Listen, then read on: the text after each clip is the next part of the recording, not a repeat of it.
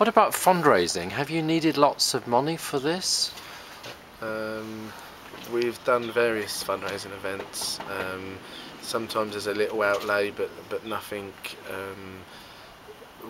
To get the fundraising going, we've pretty much told Zane's story and what it's all about in reasonable, in fair detail, in the hope that people will be generous and help us out. And they have been. So local businesses were donated.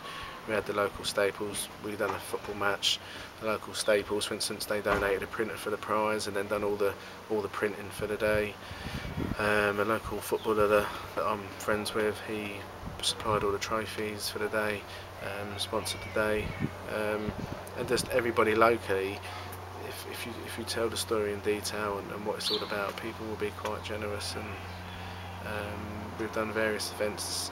I personally done a skydive with 13 other friends, and between the 14 of us, we raised over £10,000. We've also done a charity football match,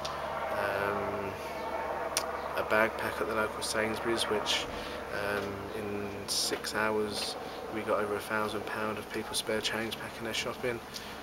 We've done an autumn ball, and